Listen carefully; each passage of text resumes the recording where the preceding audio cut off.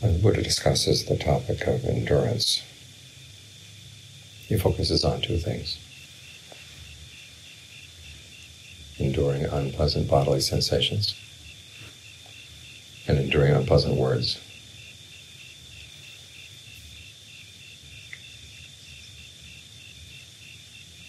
And he doesn't give much advice on the bodily sensations. He simply says, you endure them. Well, there is one passage where he has to endure the pain of a stone sliver that went through his foot. Someone had tried to kill him. And so he had to lie down to rest. Mara came along and taunted him. Said, are you moping? Are you sad?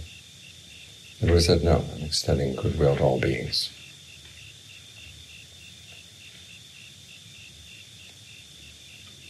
It's when there's physical pain, that's one thing you might try. Instead of focusing on the pain, in the case of today, and instead of focusing on how hot things were,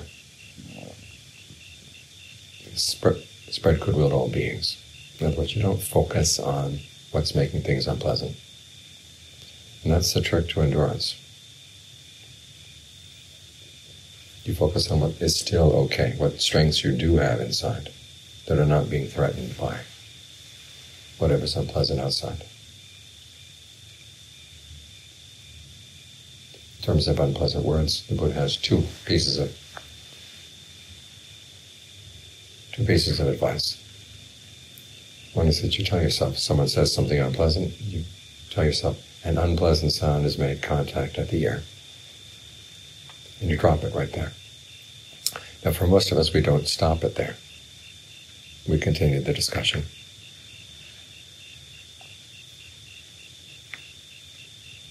Why did that person say that? Why does that person show me disrespect? And goes on and on and on. But if you leave it simply as an unpleasant sound has made contact at the ear, you're not stabbing yourself with that person's words.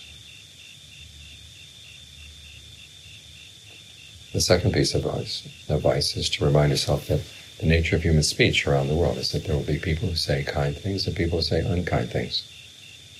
People who say true things, people who say false things.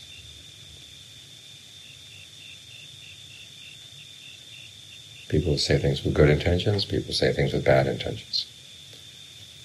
This is normal human speech. So when someone says something unkind or untrue, or obviously shows they have bad intentions toward you, remind yourself, this is not abnormal. You've encountered this before, other human beings have encountered this for who knows how long. So it's nothing new, nothing outrageous, nothing unbearable. It's not going to kill you.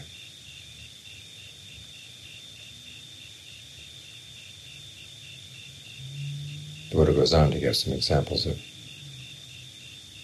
spreading goodwill to the people who said unkind things or done unkind things. He says, think of the analogy of someone who's being attacked by bandits or sawing off their limbs. He said, even in a case like that, you should have goodwill, starting with the people who are attacking you, and then spreading out from there to all beings in the universe. In a case like that, you can't fight back. But you want to make sure that your mind doesn't suffer from the suffering in the body. Because if you die with malice or die with ill will in your heart, it's going to take you to a bad place. So for your own protection, you protect your goodwill. That's the meaning of that image in the Karunametta Metta Sutta, where the Buddha talks about protecting your goodwill as a mother would protect her only child. He's not saying that you love everybody the same way a mother loves her only child. That's impossible. But just as you would protect with your life your only child, you should protect your goodwill with your life. And think of your goodwill as being large. The image the Buddha gives is of the earth. And a man can come along and try to spit on the earth and urinate on the earth and dig around in the earth, saying, be without earth, be without earth. But the man would never succeed because the earth is so large. In the same way you want to develop goodwill that is large and have an image of your own, in your own mind. That your goodwill is that large.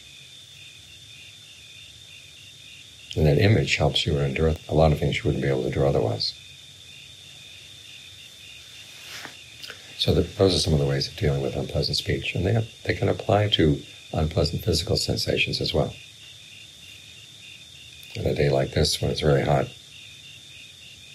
you can simply tell yourself an unpleasant sensation has made contact with the body and leave it at that.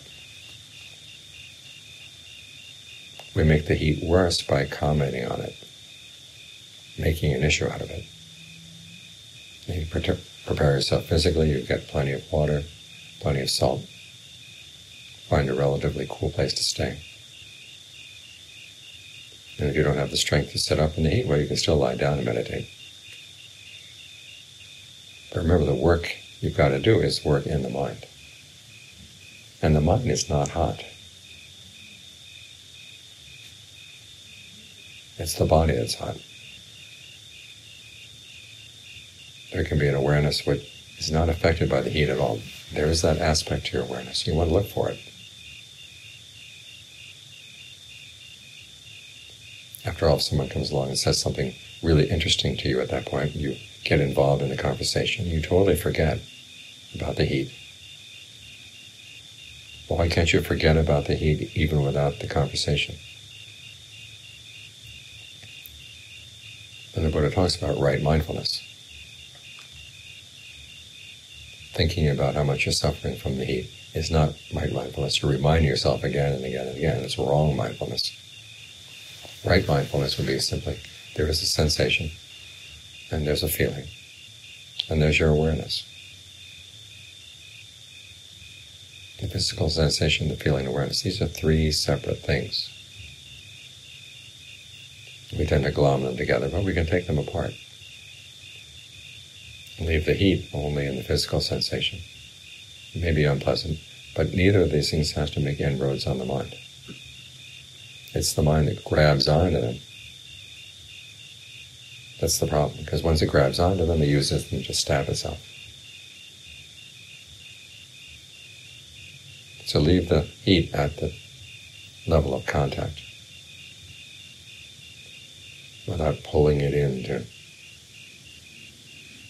create unnecessary burdens for the mind.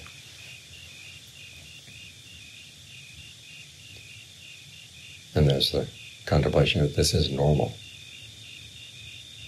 You've experienced heat before, and it's passed before. And the same with cold. Think about a couple months back when it was really cold. And all you could think of was you wanted a little warmth. Well, now you've got the warmth. Right now, all you can think about is how much you would like things to cool down. Well, in a couple months, it'll cool down again. We've been through this before, we survived it. We can survive it again. In other words, the trick to endurance is to make little of the things you have to endure and make much of your strengths.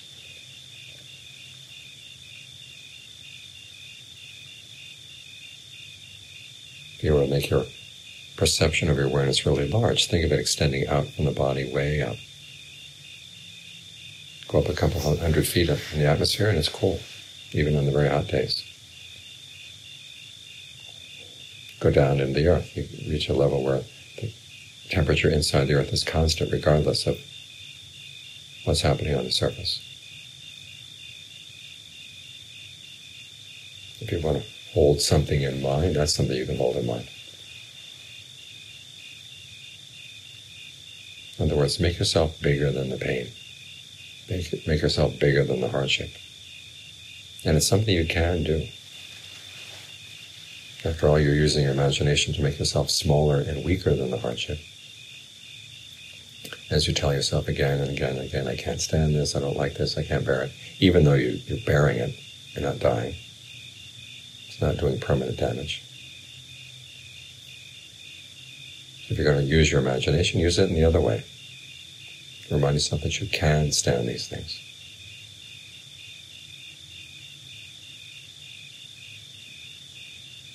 You don't see these unpleasant sensations as an imposition. See them as a game. Don't take them so seriously.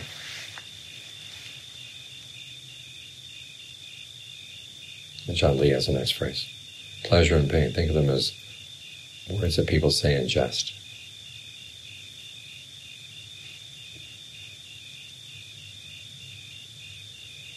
That image of the man trying to dig in the earth. It's meant to be a comical image. He's spitting here and urinating there, saying, be without earth, but the earth is just too big. We'll bring some humor to the heat, bring some humor to the pain, bring some humor to unpleasant words. Helps you shake them off. And when you're not stabbing yourself with them, then there's just the contact. And the contact comes and goes. But it doesn't have to make inroads on the mind. In other words, when you don't pull it in, it doesn't come in on its own.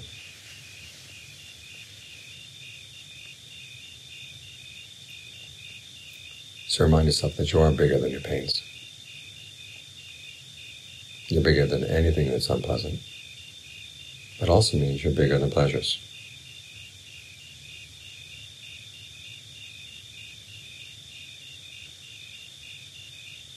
And that's a strength you want to develop.